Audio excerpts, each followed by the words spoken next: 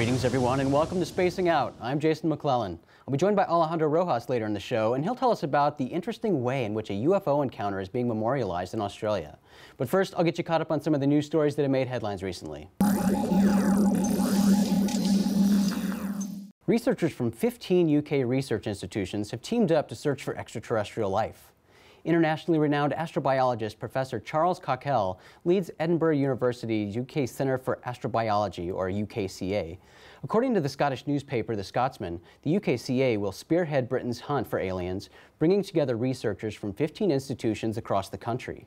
Cockell recently stated that with all the new data available about other planets, it's becoming a lot easier to understand whether conditions on those planets are habitable and if life could exist there. A key instrument at the UKCA is a cutting-edge vacuum chamber capable of simulating atmospheric conditions on alien planets. Additionally, as the Scotsman explains, among the trailblazing technologies deployed will be a laboratory buried more than a kilometer underground in Bowlby Mine, Yorkshire, which will enable study of creatures living deep below the surface of the Earth. Cockell describes that the Bowlby International Subsurface Astrobiology Laboratory, or BISAL, is actually part of a lab that's already there and being used for dark matter research. The mine itself, which is a salt mine, is also still in use and it's very deep. You have things living in the salt, which are unique. In addition to looking for life on other worlds, astrobiologists study life in general, exploring the origins of life and researching the type of environments in which life as we know it can exist. Cockell points out, it's all about better knowledge of extreme environments in outer space based on extreme environments right here on Earth.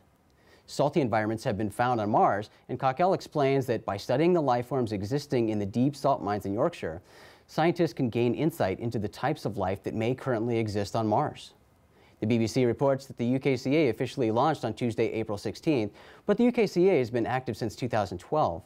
In early 2013, the UKCA offered an introductory astrobiology course through the online course provider Coursera. The course reportedly attracted 40,000 students from around the world. In addition to the partnership with various research institutions, the UKCA is affiliated with NASA's Astrobiology Institute. Singer Robbie Williams and Michael Bublé teamed up to sing a duet on Williams' next album, and the song is about Williams' favorite topic, UFOs. In a recent interview, Bublé confirmed that he sang on a UFO song for Williams' upcoming Swing album. Williams' first Swing album, Swing When You're Winning, was reportedly the artist's biggest selling solo album to date, so he's hoping to repeat on that success with another Swing album. Regarding the collaboration, The Sun recently stated, "The likely lads have bonded over their similar lives." Speaking about Williams, Bublé recently stated, "I don't think there's anyone in my life at this point who I could relate to the way I could with Robbie."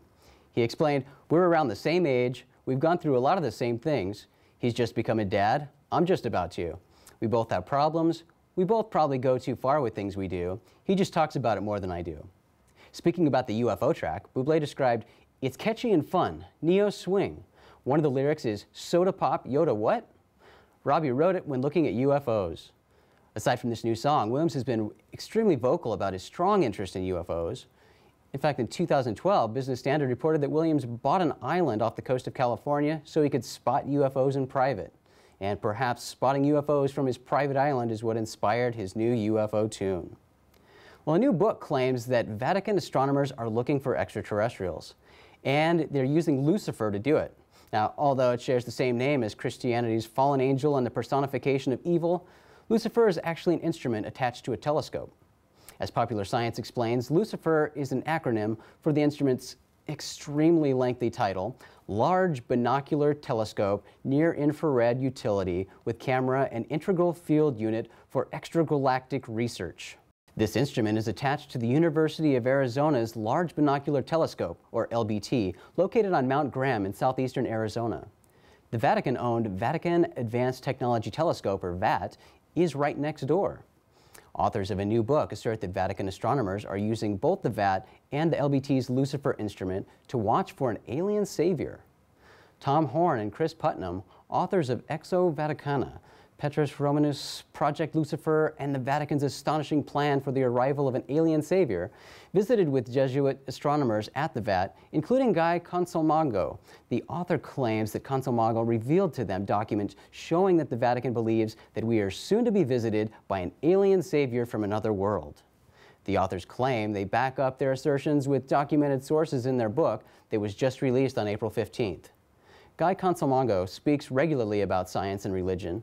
In a 2010 interview, he told The Guardian any entity, no matter how many tentacles it has a soul.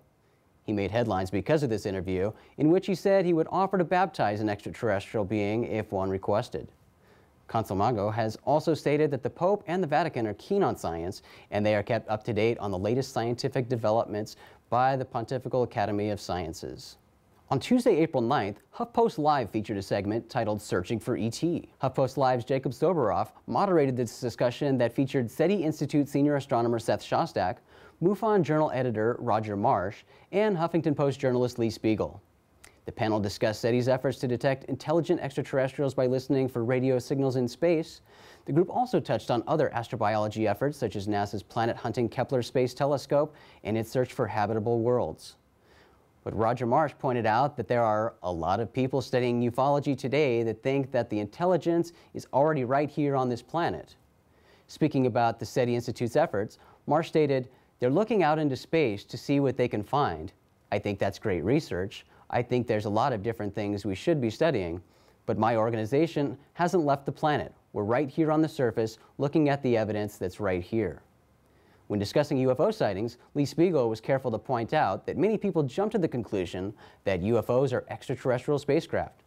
He explained, "The word UFO doesn't mean alien." Marsh also commented, "We don't know if they're aliens." He discussed the 600-plus sightings of unidentified objects reported to MUFON every month.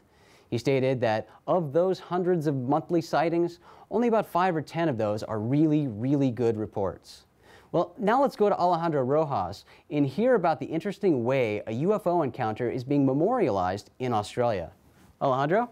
Thanks, Jason. Today, I'm talking about a park in Australia. It's commemorating one of the largest UFO sightings ever in Australia. It's called Westall 66 because it took place in 1966, and there were a lot of students from Westall High School that witnessed this whole event.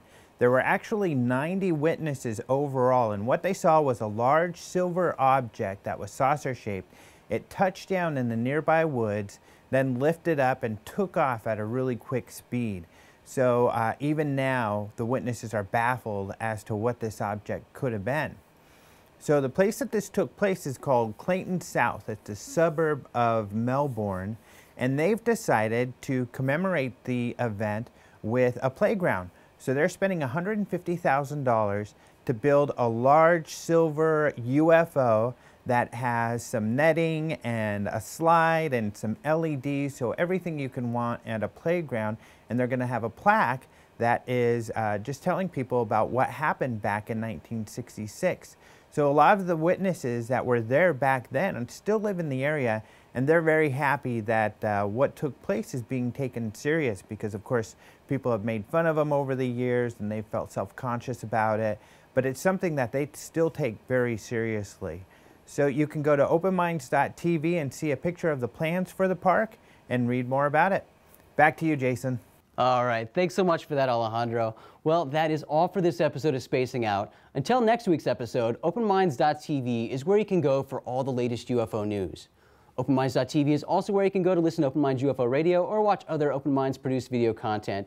And if you're watching the video version of the show, as always, remember to subscribe to our YouTube channel if you haven't done that. Leave your comments below the video, and if you like the episode, click on the like button. Thanks again for joining me today, and my co-host Maureen will be back next week. I know you Maureen fans are happy to hear that. Well, until then, I'm Jason McClellan, and I'll see you in the future.